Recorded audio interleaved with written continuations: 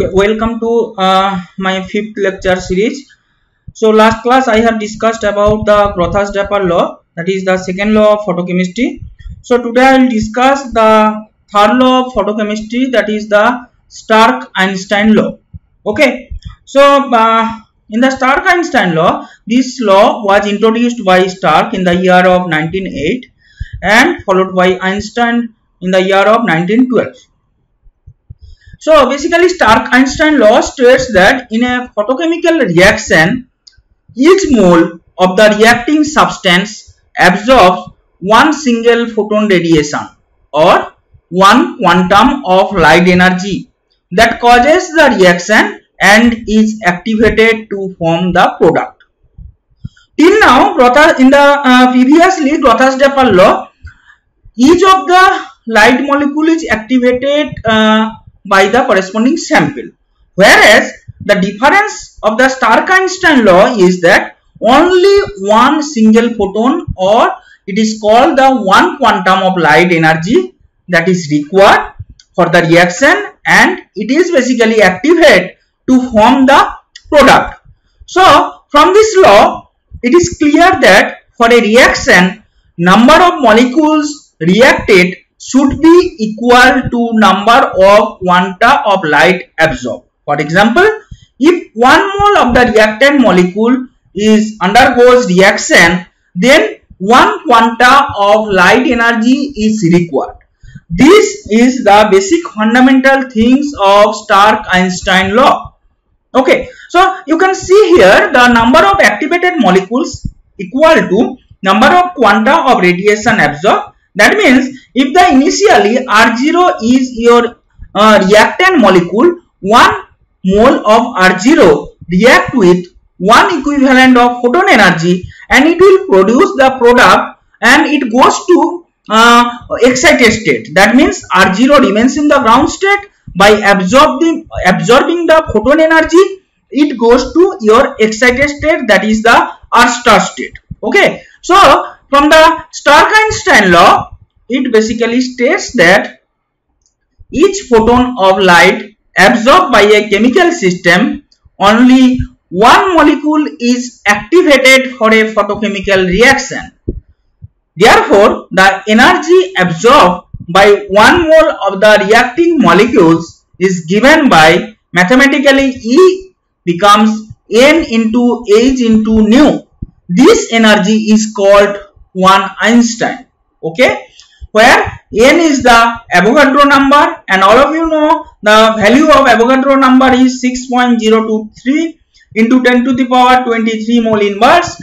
H is the corresponding Planck constant value, and nu is the frequency of light absorbed. So Stark-Einstein law states that in the primary process, each reacting molecule is activated by 1 quantum of effective light. Hence, the law implies that 1:1 relationship between the number of reacting molecules and the number of quanta of light absorbed. It is applicable only to the primary process. Here you can see that each molecule is mole of reactant. If we take 1 mole of reactant, then 1 Einstein is required. If we take 1 molecule of the reactant, then 1 quanta or 1 photon energy is required. Very simple. So that means when 1 photon energy is activated by the 1 molecule of reactant molecule, then what happens?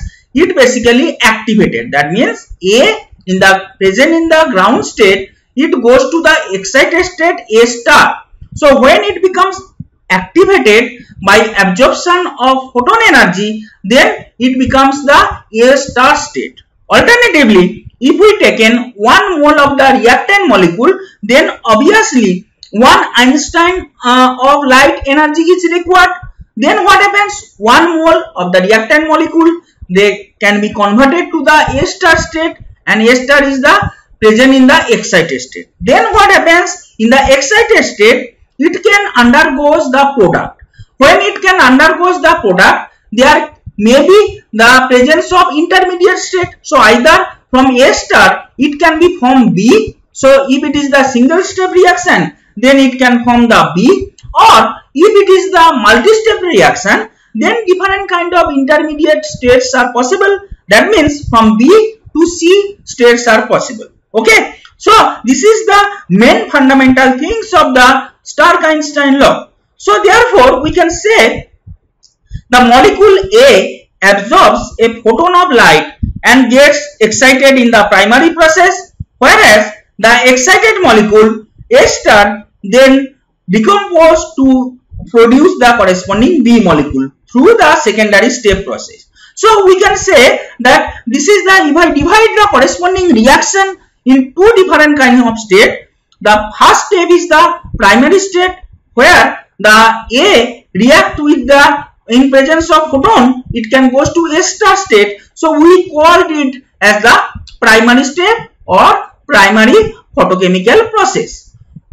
What happens in the excited state A star? It goes to the product B. So if it is occurs in one step, so single step reaction occurs. If it occurs through multiple type of step, then what happens? The different kind of intermediate we have obtained. So this is the secondary step, so that the overall reaction A in presence of H nu, it goes to the corresponding B state. So this is the fundamental thing. So then let's see what is the corresponding difference between the photon energy with that of the Einstein energy. Therefore, a molecule acquire energy by absorbing photon, as we can write A plus H nu, it can goes to A star state. Therefore, energy of photon, according to the energy principle, we can write energy becomes equal to Planck constant H multiplied by the frequency of light used, that is nu, where the corresponding nu is frequency of absorbing photon. H is your Planck constant value and the value is 6.624 into 10 to the power minus 34 joule second. Therefore, the energy of 1 mole photon is given by E becomes equal to N into H into nu. But we know that the frequency is speed of light divided by wavelength. Therefore, substituting the value, we obtain E equal to N into H into C divided by lambda, where the corresponding N is your Avogadro number, value is 6.023 into 10 to the power 23 mole inverse. C is the speed of light or velocity of light in SI unit. The value is 3 into 10 to the power 8 meter per second. So if we put the value in SI unit, the value becomes equal to 119620 divided by lambda kilojoule per mole. Okay, or we can write the 1.19 into 10 to the power 5 by lambda kilojoule per mole, where the value of lambda is nanometer unit.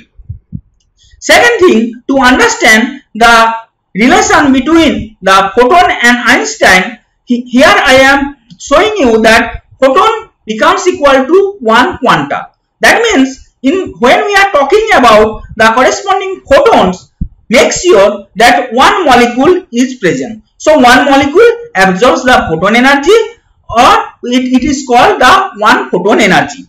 If we are talking about the mole, that means 1 mole of a substance containing Avogadro number of molecules, that is 6.023 into 10 to the power 23, then the corresponding the energy becomes equal to 1 Einstein. That means 1 mole of quanta or 6.023 into 10 to the power 23 quanta of light is 1 Einstein, or mathematically we can write 1 Einstein is equal to N into H into nu.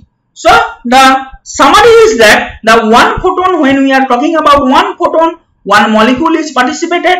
When we are talking about 1 Einstein, that means 1 mole of your reacting substance can be participated. Okay. So this is the overall thing of the Stark-Einstein law.